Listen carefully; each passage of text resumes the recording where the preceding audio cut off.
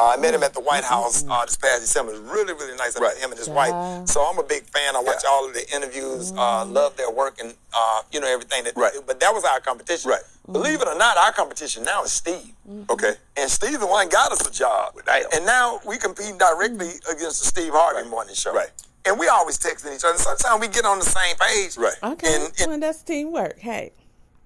Teamwork make that dream work. In the morning, like, hey, what are you talking about? Okay, we're going to talk about this or whatever. Because when we're trying to push something in agenda, DL, Steve, and I, we stay on group text. Because we are, DL and I, DL Hughley, we work for the same company.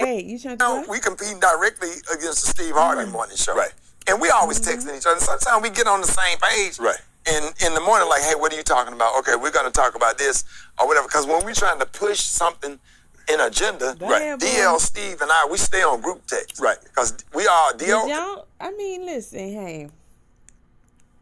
I know we came over here for the lies. Because I never watched this interview. I just noticed how he was on here right after his son passed. And I just, you know, probably left a little trolling comment or whatever. But I don't like him and I can't stand his voice. I did a couple of videos about him when he talking about the guy who swam over there in the Alabama fight, didn't do nothing. I ain't like that shit.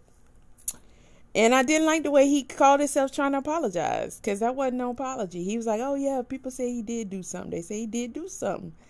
But, you know, he had done such a big job of undermining what the guy did.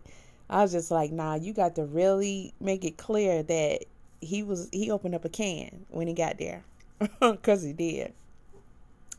Dang, y'all see how quick we move on from stuff? Yeah, that was just, hey, I still got that chair decal on the back of my car. I don't know about y'all. Y'all some sellouts. Y'all done moved on from the whole Alabama fight. You see how y'all do? But, you know, I know we here for the lies, but we got some truth right there. Let's let them say it again. Let them say it again. In the morning, like, hey, what are you talking about? Okay, we're going to talk about this or whatever. Because when we're trying to push something in agenda, DL, Steve, and I, we stay on group text. Because we are, DL and I, DL Hughley, we work for the same company.